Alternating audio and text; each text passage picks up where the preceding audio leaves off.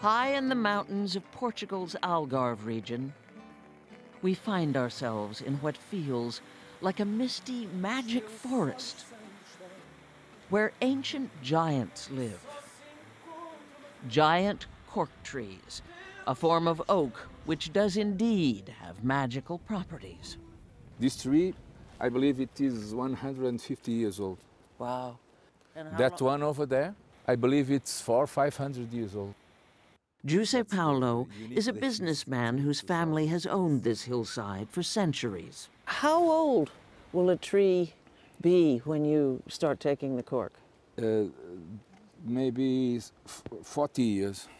You heard right, 40 years. There's a saying in Portugal that you plant cork trees for your grandchildren. So tell me how this works when you harvest cork. You make a cut, a straight cut, vertical, then you do it in the horizontal way. With a specially designed steel hatchet, cutters slit the bark. Between May and August, the bark is loose.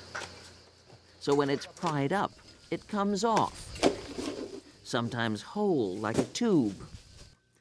Now here's where the magic comes in. The process doesn't kill the tree. By law, cork can only be harvested every 9 years. This tree was stripped in 2010. See the 0? By 2019, the bark will be more than an inch thick again. In many parts of the country, the trees are farmed like orchards. Tourists can follow what's called the cork route. Portugal produces 65% of the world's supply. You would be right to say, that's where corks come from. It exports a staggering 12 billion corks a year. You would also be right to say, what about those plastic things and screw tops? Before the year 2000, 9 out of every 10 wine bottles were sealed with a cork. Now it's down to around 7. We had the problem. The whole industry had a problem. Antonio Rios de Amorim runs Portugal's largest cork company, founded in 1870 by his great-grandfather. They basically came out in the market saying that cork was a faulty product. Why? Because of a condition called cork taint, the musty off-taste that can occur in wine. Although corks aren't the only cause. But talk about a wake-up call. Amorim alone has spent more than $300 million developing technology that has all but eliminated the problem.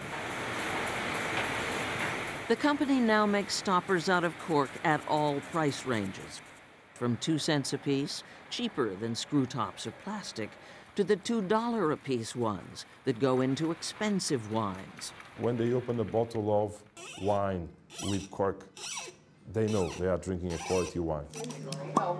When they are drinking a bottle of wine with a plastic, they're not sure of what type of wine. If your bottle of wine has a cork in it, you're going to believe it's a better bottle of wine than if it's plastic or screw cap. Exactly. Top-grade corks are still punched by hand. The human eye is still the best way to spot a reject. Women, we were told, are the best sorters. But technology and design are transforming an industry that heard its wake-up call, like the alarm it was. Suddenly, cork and trendy are words being used in the same sentence. This was the first product that we did. Yes, it's a cork umbrella made out of cork, sliced so thin it's flexible and can be sewn like fabric. Sandra Correa calls it cork skin. You'd never dream this was cork.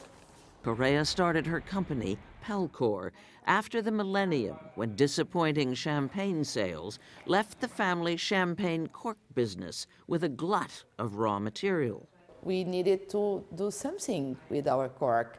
And it came to me and to my father, why we don't do something new, something that the world doesn't have. This does not look like cork.